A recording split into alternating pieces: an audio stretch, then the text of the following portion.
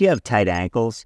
Many people online are convinced their talus bone in their ankle is stuck in place, and that's why they can't dorsiflex. So you'll see them strapping rubber bands and physically pushing that bone. It's not usually the problem. It's usually upstream, your calf muscles. This is your Achilles tendon. We don't stretch tendons, but just up from here is your soleus muscle. This is your soleus muscle, and upstream from that is your gastrocnemius, which crosses the knee joint. To stretch your soleus and your gastroc, you need to stretch differently.